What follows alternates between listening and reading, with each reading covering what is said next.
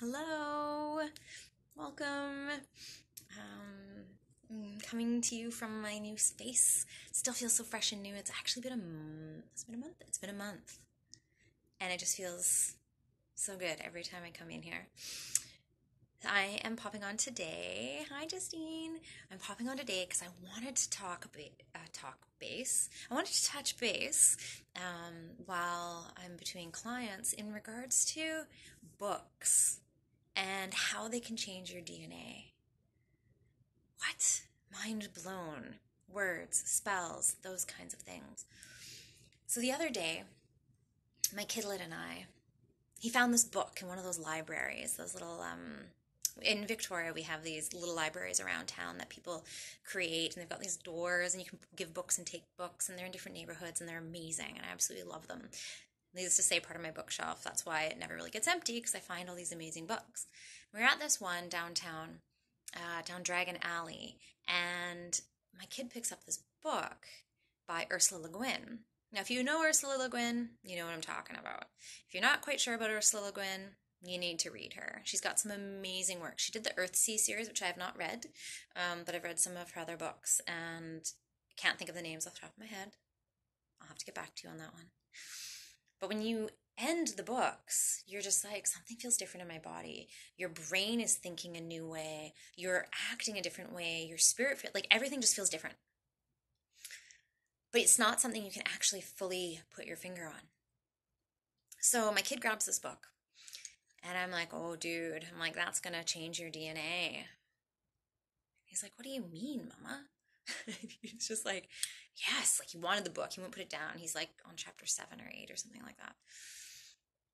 And so I had to think about a way I could put it for him. Because I was like, it just shifts your DNA. It changes, like I just said, how you think and all this other stuff. But how? And that's what I love about him, is he doesn't always just accept the easy answer, even though sometimes I wish he would just be like, oh, okay, that makes sense. No, he's not like that at all.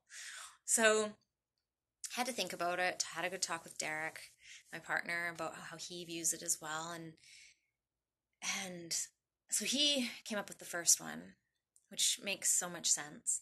So what do we do when we're spelling the word or spelling a word? We are creating a spell. We are creating magic that can influence energies. Think about when bring it into the 21st century, you're sending a text and you read it and you're like, not quite. Try it again. Because text has no tone, but the words on the screen can implicit a tone depending on the words. I'm trying to think of two separate words that mean the same thing. Oh, we're going to get there by 5 o'clock. We will arrive by 5 o'clock. We will be there by 5 o'clock. They all hold kind of a different tone to them, a different influence, an energetic vibration, because they're made up of different letters.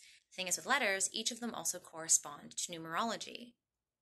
Aha, that one. So then each word vibrates differently depending on the total amount that the word equals within the numerological sequence. Mind blown. So spelling, right? You're creating a spell, you're creating magic. You're creating influence that way. But the other one, and the one that I was more referring to when I was telling Zeph about this changing your DNA, is not that it actually is physically going in and being like, okay, 5 steps down, let's take that piece out and let's insert this green piece. Oh, another 7 steps down, let's take out that yellow piece and insert the purple piece. It's not doing that necessarily. What it's doing is it's activating different portions of our DNA that have been lying dormant. It's reminding us of the ancient knowledge and the ancient wisdom that is within us already, but has been laying dormant. It's kind of in like some medical conditions. If we want to take it to the physical realm, if we want to bring it to the 3D realm, it's like the medical conditions that can lay dormant within your body. It's in your DNA. It's been in your DNA all along. But it's not until it's activated, until it's triggered, until it's turned on, that it may manifest itself. And there can be different things that trigger that. Maybe it's a lifestyle. There's quite a few things coming up now around like schizophrenia, and cannabis was one of the research things. I know that one for some people doesn't stick, but there was some research behind certain things and how different you can turn on what is already in your DNA that has been shut down. So there's certain ways, and this is kind of the idea behind some of the DNA testing that you can get now, is that you can say, oh, I have that within my DNA. I'm going to avoid smoking, drinking, these kinds of foods, these kinds of activities, or take these precautions to make sure, or to help, or to influence whether or not those portions get activated. Crazy. So think of that in the same way. So these spells, these magical words by these people, and these people are powerful.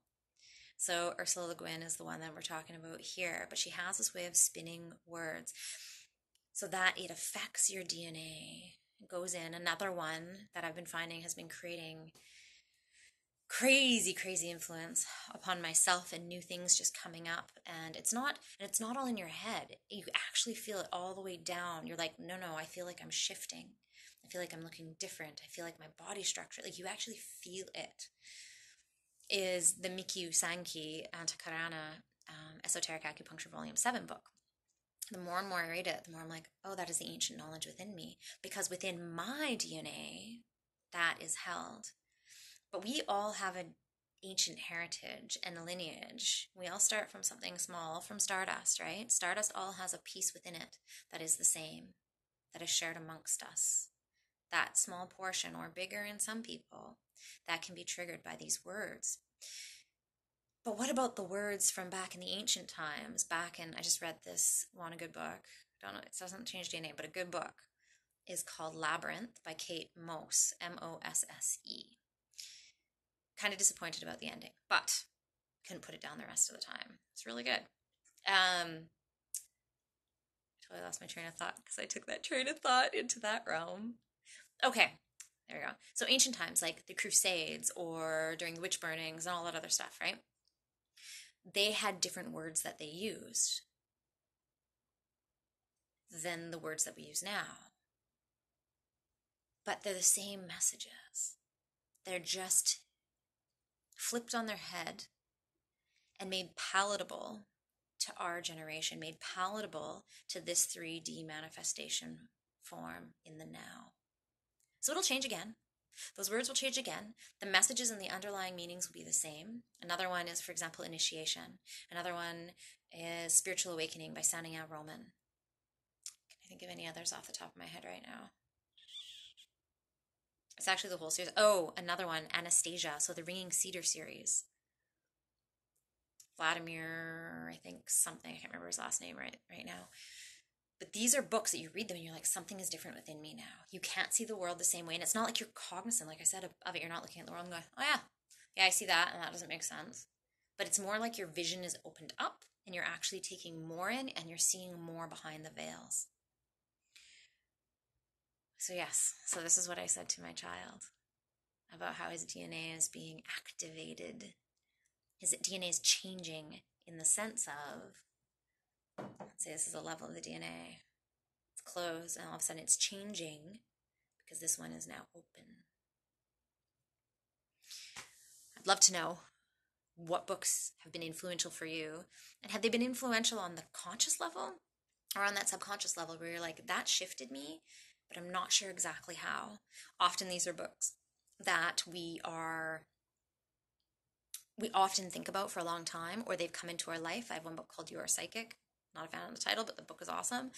And it sat with me for almost 15 years. And then I read it and I was like, oh, got it.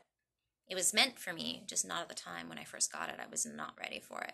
So they may come upon you early, or you'll see a book 1, 2, 3, 4, 5 times until you finally pick it up, or twice before you finally pick it up. Or you're like, oh yeah, I forgot about that book. Or 3 people all of a sudden will talk to you about the book and you're like, what is going on? You need to read that book. There's something in it that your vibration within your DNA is aching for to awaken. Okay, it's a quick one today. So much love and stardust. Have yourself a most excellent weekend.